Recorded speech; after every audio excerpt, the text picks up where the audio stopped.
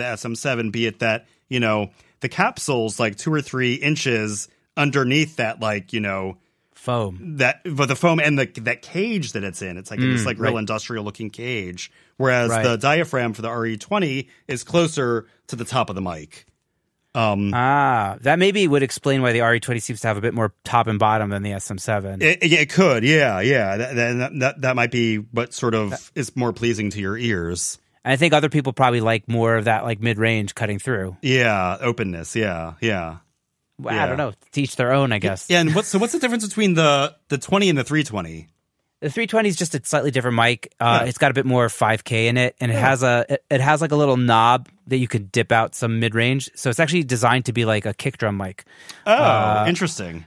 So you have like a kick drum mode, and you have like a flat mode, which is a bit more. It's more present than the RE20. It's got like a nice. It actually works better on some people's voice than. I was just going to say, it sounds like it'd be a perfect vocal mic.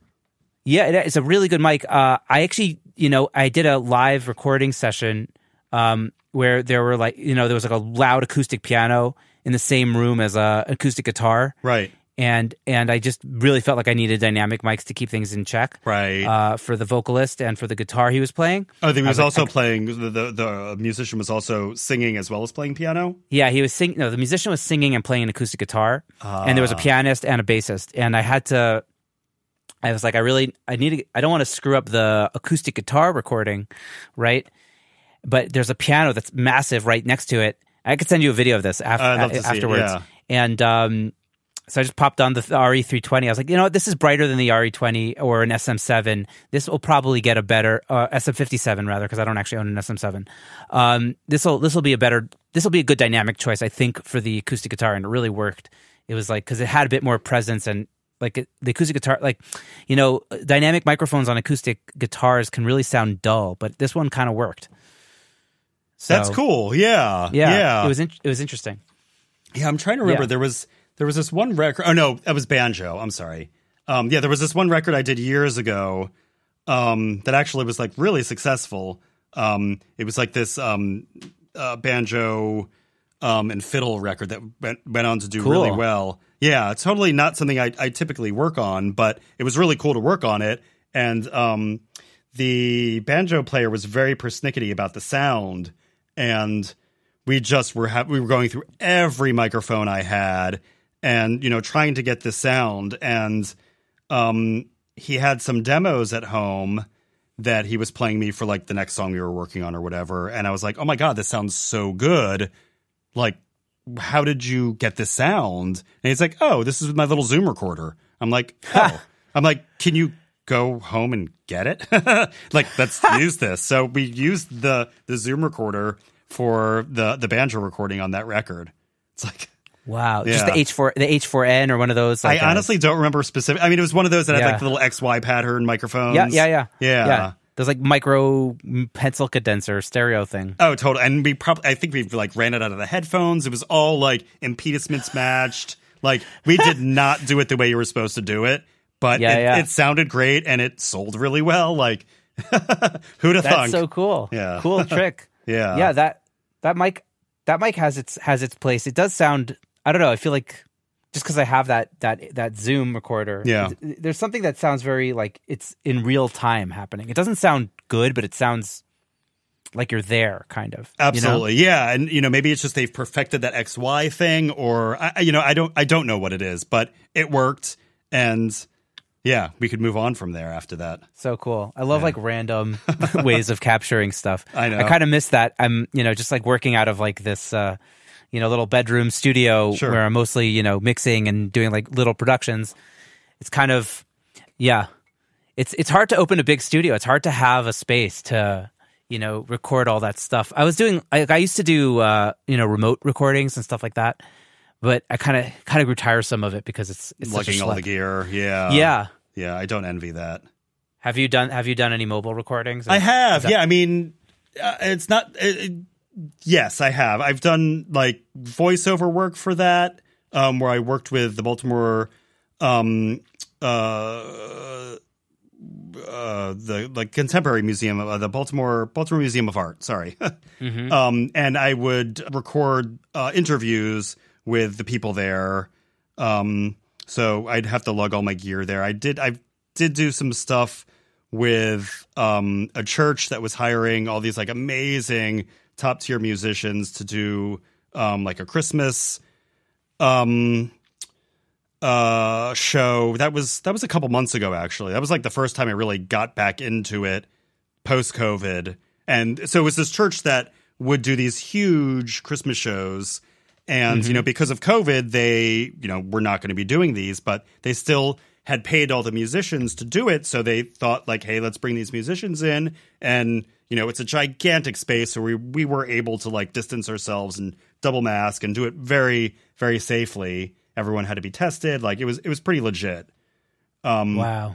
Cool. Yeah. I mean, it was nerve wracking, but luckily, like me being the audio engineer, I could be like, behind a little bit. Yeah. And distance even more. But yeah. Was it live? Was it a live stream or was it? No. It was recorded and there was like a whole video crew and then like it was all mixed afterwards. I just tracked it. I just engineered it. And then Sean actually mixed it. And this other guy, Nick Hughes, who I've worked with before in a lot of other video work, did all the video for it. But it just looked so spectacular. But it's a lot of like lugging a lot of gear around and moving mics around. And it's a lot of work. Luckily, it was a 2-day shoot. So, I could leave the gear there overnight and it wasn't that big of a schlep for the second day. But yeah. I mean, maybe a good way to think of it is to think of it as like kind of like doing a PA gig where you're like a live, almost like being a live sound engineer. It is. Yeah, it totally is. You got to unload the, load out, load in, all that stuff, Yeah. And at the end of the day, it's not like if I was recording a band, I feel, and I have done that before too. And I am not a fan of it. And 90% of it is just the power wherever you're at is always just crap. Right. It's like you're always like in a barn or a church that, hasn't updated their electrical systems in like 80 years and there's pops and clicks and hums and dropouts and it's just a mess. Right. Yeah. Yeah. I totally feel that. Oh, you got to send me that Christmas video because that's it's amazing. Yeah, but that's amazing too because you're not really doing like close miking on everything. You're sort of, getting more room and a lot of Omni microphones. So you don't have to worry so much with phase. But yeah, it's totally fascinating. Totally fascinating to do that work. You've kept your mic locker and some of your, studio stuff for this time of this post. No. So that stuff I just borrowed from my friend Sean. Oh, nice. He does more of that. So yeah, we just traded off gear. Nice. So you kind of let go of all of the studio stuff from Mobtown. I did for the most part. Started afresh. Yeah, and which was kind of nice too. So it wasn't like, I was looking at a piece of gear that I had in the studio and, yearned for that studio anymore. It was sort of like pulling the Band-Aid off and starting fresh. I'm like looking around at my gear right now and I think the only thing that I have right now that's something from the older studio are my Oblique Strategies cards. And like maybe the Furman power supplies. That's probably about it. Yeah. Cool. That sounds wild, man. To get rid of everything and start over. Yeah. But it was definitely cathartic. Yeah, I totally feel that. There are days when we all kind of go into the studio, totally pumped to work, and there are days where we're kind of a bit more, I don't know if I want to get up this morning. I'm kind of tired. What do you do, when you have those mornings where you're just not pumped yet to get into the studio? Oh, man. I don't know that I have many of those days. I mean, unless I'm sick. But yeah, I mean... That's great. Yeah, no, I really, there's never a day where I don't want to be down here. Like, it's definitely, where I want to be all the time. It's a safe space. It's a comfortable space. My kids will come here and hang out with me. Sometimes I have clients in here, very rarely, and obviously not now. But no, it's a great space to be in, and I love coming down here and doing my work. I mean, at the end of the day, every once in a while, maybe I'll have an off day, but I have the flexibility where if I'm not feeling it, I can take the day off. I can juggle my schedule around, and most of my clients are pretty flexible unless there's a hard date. No sweat if it's an extra day or two. Right. Do you have any practices that you do, relatively often, like with consistency that kind of keep you centered and focused? Well, it's funny you asked that. My kids the other day are like, Dad, I never see you brush your teeth. When do you brush your teeth? Like, do you brush your teeth? And and I'm like, well, now that you ask, I actually brush my teeth in the studio, in the bathroom there, and it's sort of a I guess like a that's such a good answer. Yeah, it's like my methodical thing that I do every day. Like it's my my process for starting the day and cleansing my mouth. I don't know. Wow. I don't know why I do it. But it's just something I do.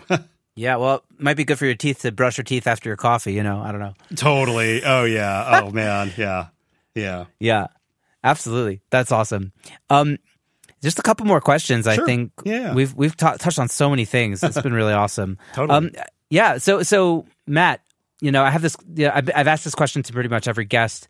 And, kind of if looking back on your journey, when you were getting started, was there something that you did right or maybe was a serious mistake that you made that you'd want to impart on the listener who's maybe more at the beginning of their journey as, this is a practice I somehow did right, or this was something that I probably shouldn't have done at the beginning of my journey that, would be a good lesson to learn? I think there's two things. And I think the first thing is always treating your client with respect and, regardless if you like the music or not, because a lot of the time, it's not necessarily music you would listen to, but, you're still there to do a job and you have to do it, otherwise you're not going to stay in business. So I think respecting the artist and communication obviously is huge. I guess that plays in with respecting the artist. And you seem like you're a good communicator. I get the vibe that you're really good at communicating. The irony is, I feel like, I don't know, I feel like I'm not a chatty person, but I just chatted with you for 2 hours and like my throat's dry. And so I guess I am a talker, but there was something else. Oh, yes. Okay. So definitely communication, respecting the client, respecting their art, and also just staying away from the drama. This world that we're in, it can be so dramatic and so high school. And, there's a lot of children in this business, and just staying on top of it and not letting, any of that stuff bring you down. I just say like staying on top of your game and not being distracted by those mosquitoes. Yeah. Being a grown up. Exactly. Being a grown up. Yeah. Like just like, it can get so high school, especially, in smaller cities too, like Baltimore. Yeah. It's interesting. The whole smaller city thing is something that I'm kind of learning about now. It's like the fact that I'm in Jerusalem. It seems like if you want to is Jerusalem bigger or smaller than Tel Aviv?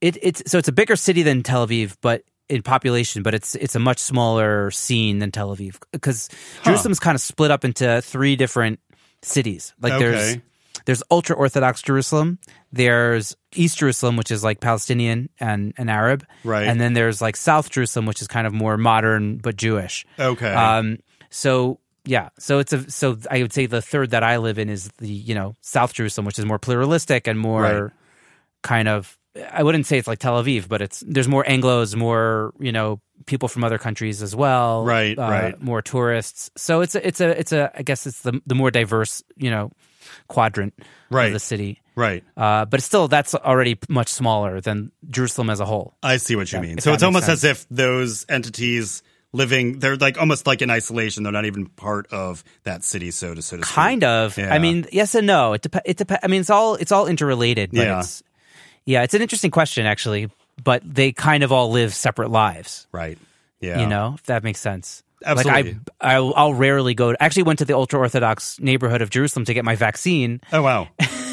And they've been known for flaunting the virus. I was like, oh, I know. I told my wife, I'm going to get coronavirus just waiting to get this vaccine. Oh, no. It ended up working out. I waited outside and then I just went straight in and whatever. But I know all the crazy stories I've been hearing about the ultra Orthodox in Queens and Brooklyn, like having these huge parties and it's so scary. crazy. Yeah. The crazy thing is that we really are all interrelated. We're all in the same boat. And totally.